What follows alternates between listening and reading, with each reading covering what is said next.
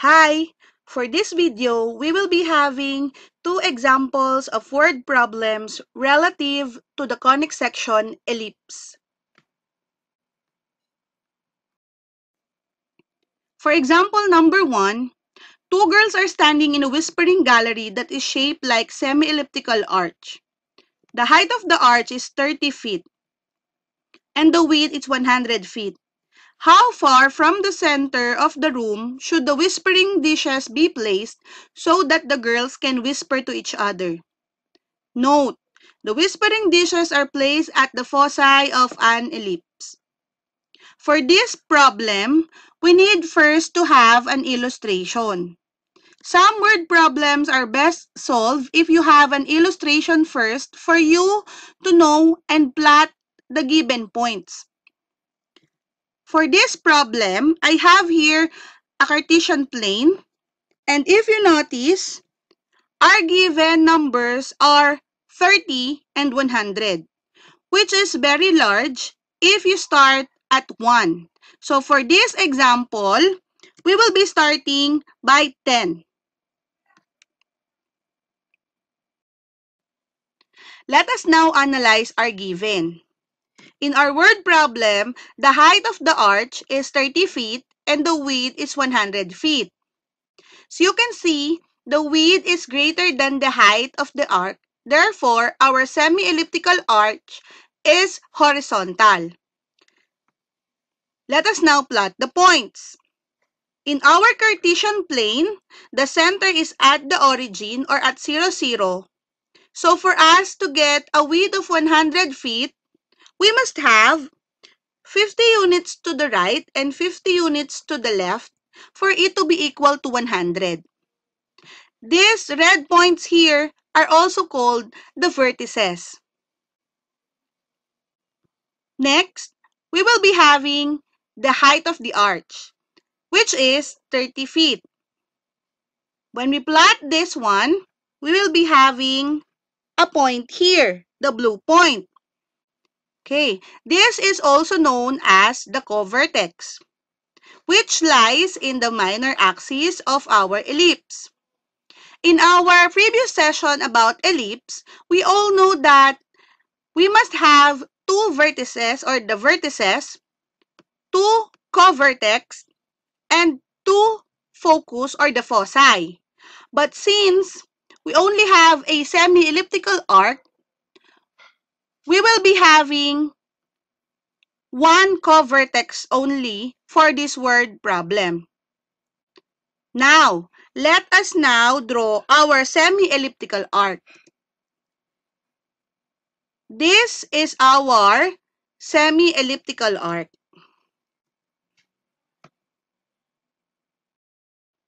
Given the illustration, we now know that the center of our ellipse is at the origin or at 0, 0.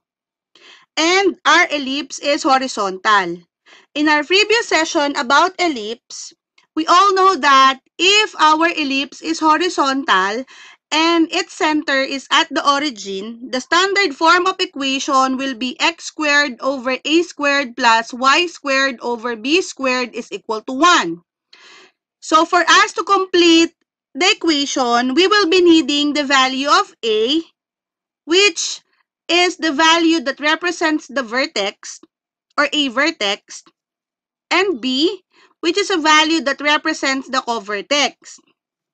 So for us to get the value, let us look at our illustration.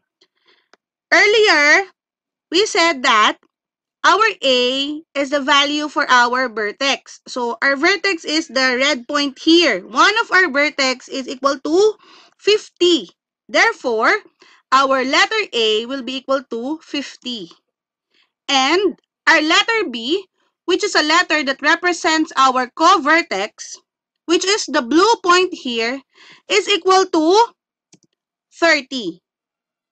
So if we are to get the value of a squared and b squared, we need to square 50 and 30. Now, we will be having a squared is equal to 2,500 since 50 squared is equal to 2,500 and b squared is equal to 900 since 30 squared is equal to 900. So if you want to know the standard form of equation of this problem, it will be x squared over 2,500 plus y squared over 900 is equal to 1. Are we done? No. Why? Because the question in our word problem is, how far from the center of the room should the whispering dishes be placed so that the girls can whisper to each other? Whispering dishes are placed at the foci of an ellipse. Here, we have our letter A for the vertex, our letter B for the co-vertex. So, the foci is missing. The foci stands for letter C. Therefore, we need to compute the value of C. The formula will be C is equal to the square root of A squared minus B squared. For us to get the answer, we need to substitute the value of A squared and B squared in our equation. We will be having C is equal to 2,500 minus 900. We all know that 2,500 minus 900 is equal to 1,600. And get the square root of it, we will be having the answer of 40. Since we get an answer of C is equal to 40, therefore, each girl should stand 40 feet from the center of the room for them to whisper to each other. Note, don't forget the feet. Why? Because units are very important when it comes to word problem. So our final answer will be 40 feet. That is our example number 1. For our example number 2, the orbit of the planet around the sun is described by the equation x squared over 640,000 plus y squared over 630,000 is equal to 1, where the sun is at one focus and all units are in millions of kilometers. The planet is closest and farthest from the sun when it is at the vertices. How far is the planet when it is closest to the sun, and how far is the planet when it is the farthest from the sun? In our example number 2, since the standard form of equation of an ellipse is given, we can now proceed with the computation and the giving of values for A, B, and C before we proceed to the illustration. Let us now begin. Our equation is x squared over 640,000 plus y squared over 630,000 is equal to 1. Let us analyze the given standard form of equation. If you notice, the denominator on the x part is larger than the denominator on the y part. Therefore, we can say that in example number 2, our ellipse is still horizontal, and since there are no age and k given, the center is still at the origin. Now, from our equation, we can now get the value of our a squared and b squared, which is 640,000 and 630,000 respectively. Next, after getting the a squared and b squared, we are now to get the value of a and b.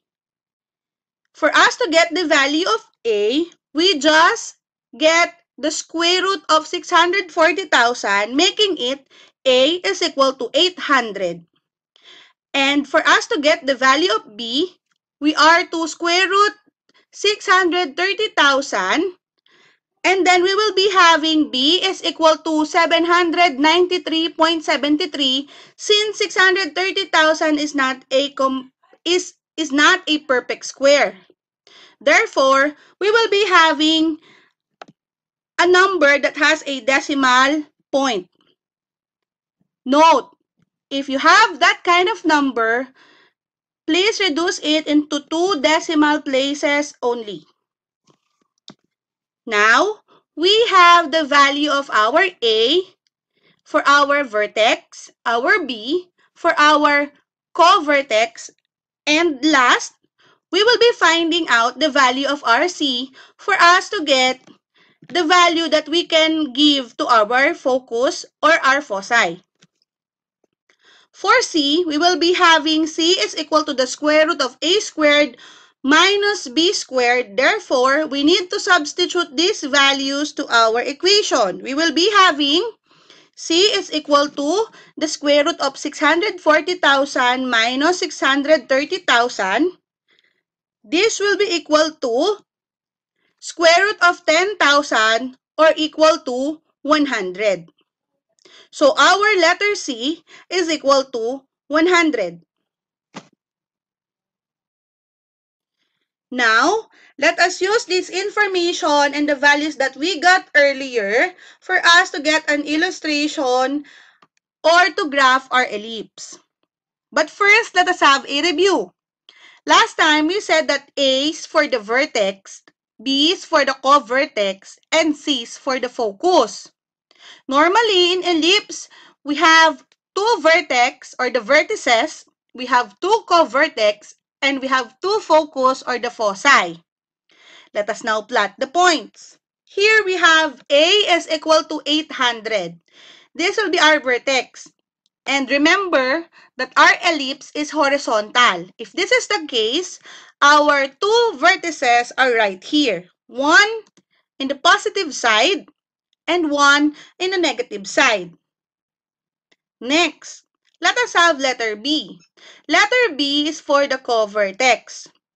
It is equal to 793.73. Therefore, if we will be having one negative, it will be right here. And one positive, it will be right here. Near 800, since 793.73 is almost 800. Later, I will give you the exact coordinates of these points. Next, let us have the focus. The focus is equal to 100 or letter C is equal to 100.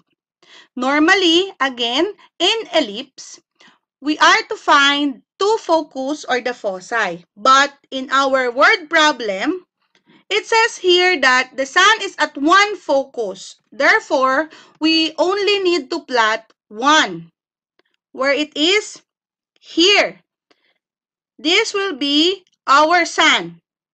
Let us now have the exact coordinates of the following points. We will be having vertex 1 as negative 800, 0. Our second vertex will be 800, 0. Our first co-vertex is 0 and negative 793.73. And our second co-vertex will be 0 and positive 793.73. There's no 3. I'm sorry, I forgot. And then, we will be having the focus of 100 and 0. This will be our planet, and this will be the sun, and our ellipse will be its orbit. Okay? Before we answer the given question in the word problem, let us analyze this statement or this sentence. The planet is closest and farthest from the sun when it is at the vertices. So again, in our illustration, our vertex or the vertices are negative 800, 0, which is here, and positive 800, 0, which is here. Those are our vertices. Now, if we are to look again in our illustration, having the focus as our sun and having the vertices as our planet, the distance between vertex number 2 to our focus is the closest, and the distance of our vertex number 1 to our focus is the farthest. Okay, let us now count. From the focus, we will be having 1, 2, 3, 4, 5, 6, 700 million kilometers. meaning this is the closest distance of our planet from the sun.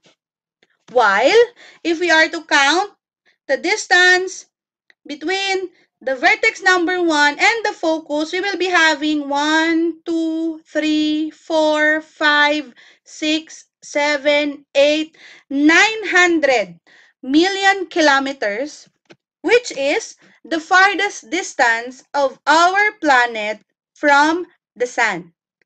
That answer our problem number 2. Well, that was it.